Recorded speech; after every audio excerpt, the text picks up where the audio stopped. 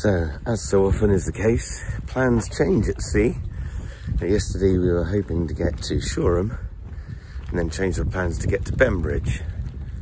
Everywhere that we pointed the boat yesterday, it seemed that the wind was deciding to come from exactly that direction. It wasn't, I suppose. There were, you know, the last hour was sensational sailing, really, after sunset. But before that was very frustrating. So we ended up in Sparkes Marina, which is on the Chichester estuary of the Solent. So quite really pleased with progress. But this morning, it's not so lovely weather. The wind's dropped, which is nice, so we can catch the tide up using the motor or something. So we need a plan for the day. So I'm gonna have a shower, get planning, work out what we can do.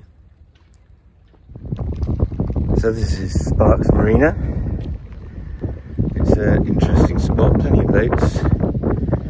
All there is here really is a marina office and, well, they call it a pub, but it's more of a bar with sort of banging music and some food. Videoing. Kurt on the helm. Right on.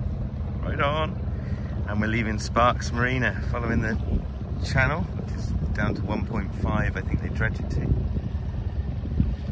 Pretty good marina. Shower's not as good as Eastbourne or Ramsgate, I don't think. But very pleasant marina staff, they were lovely. And here's our row of piles that we've got to follow out. There's a big sandbar that sticks out. You come in to a channel down this side off the Solent, and then round and then down into this channel and round into the marina.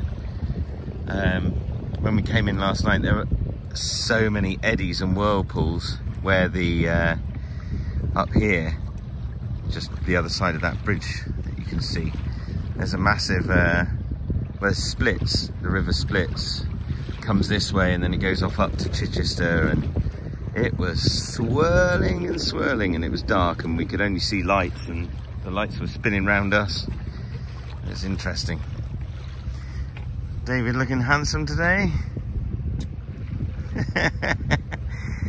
Ready for a bit of Her Name is Rio action. Oh yes, where's the G&T? Yeah. After 3 days of hard sailing and long days, we decided to have a fairly short day and get into a harbour on the west side of the Isle of Wight fairly early in the afternoon, and then we could reprovision the boat and basically to have a bit of time to ourselves to wander around and go out for a nice meal or something. So with the Isle of Wight, the tide's the king. The tide's absolutely ripped down the Isle of Wight, and the tide was with us, luckily, and all the timing was right. However, we did have wind on the nose, so it ended up being a day of basically being washed down the Solent by the tide. There were some great sights though. Solent Fort. I remember when one of these was, I used to live in Portsmouth, just over the back there, in the YMCA when I was a student in Portsmouth studying physics. And one of these, I remember, got quite a lot of press because it was for sale for about £1 million.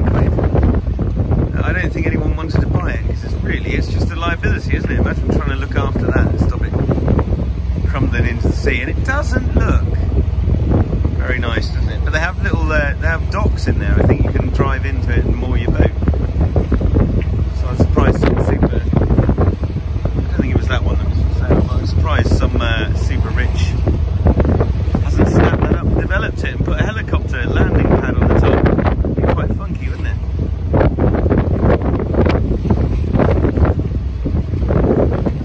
Hello Solent, we must be in the Solent, look! We've got planes that float on water. There we go, look.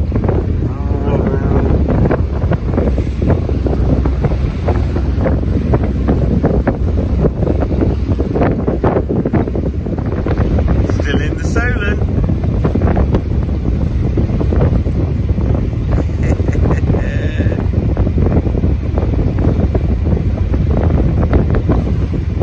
These Whiteling ferries look ridiculous. I think Alex Thompson out, or his team anyway, testing the boat or something. Looking forward to it getting a bit closer so we can see it. See if it is that. In the open 60s Vendée Globe class. Brilliant. Maybe we'll see him walk up the sail and leap off the top. Which he does in his Hugo Boss suit, of course. No, it's not going much faster than us, is it?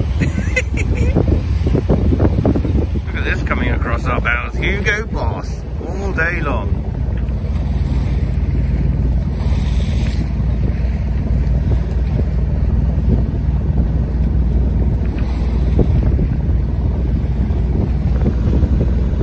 I'm trying to catch him. That is beautiful. You giving him a wave? Look at that. IMOCA.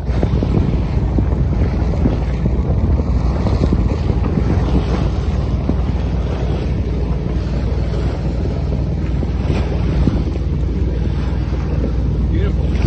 Look at the little cockpit hatch he's got. Yeah. Getting ready, getting the pole out, look. Look out for support though. The engine though. He has to keep up with it. Yeah, there you are.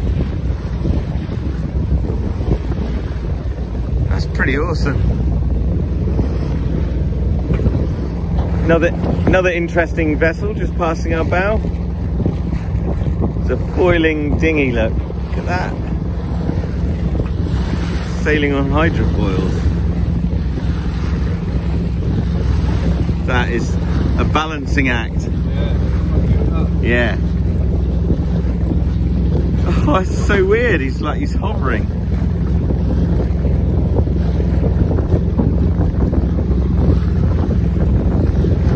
Wow, you can't see the foil, can you, at this angle? It just looks like he's flying.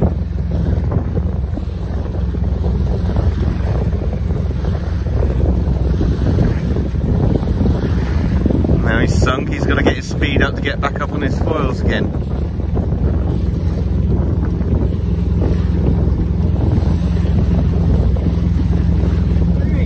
Yeah, just sailing past Norris Castle. On the east side of Cowes, on the Isle of Wight there.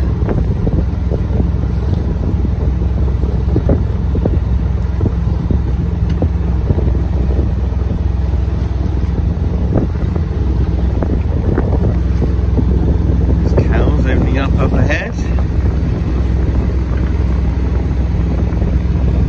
Lovely place, no vegetarian cafes.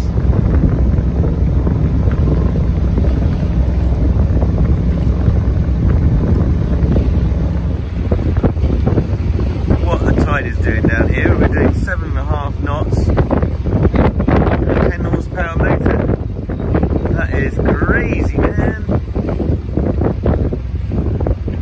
Got to be doing 3 knots, maybe 4. We've just got into Yarmouth and look, it's Robin Knox-Johnston on Suhaili. How amazing is that? There he is up the bows, being busy on his boat that went all the way around the world. First single-handed circumnavigation. Amazing. It was a hot afternoon in Yarmouth and we wandered round, reprovisioned the boat, and it seemed like everywhere we went that we wanted to eat at was booked out, so we ended up in a pub, which was rather nice, and we ate and we drank and we were merry. And on the way home, David and I called in to say hello to Robin Knox-Johnston, and I would have to say he was a perfect gentleman. Came out and said hello and explained to us that he wasn't going sailing the next day because the rugby was on. It was a lovely evening in Yarmouth and we really liked the place. Thank you for watching. If you haven't already, please consider clicking the subscribe button and the like button. Thank you very much.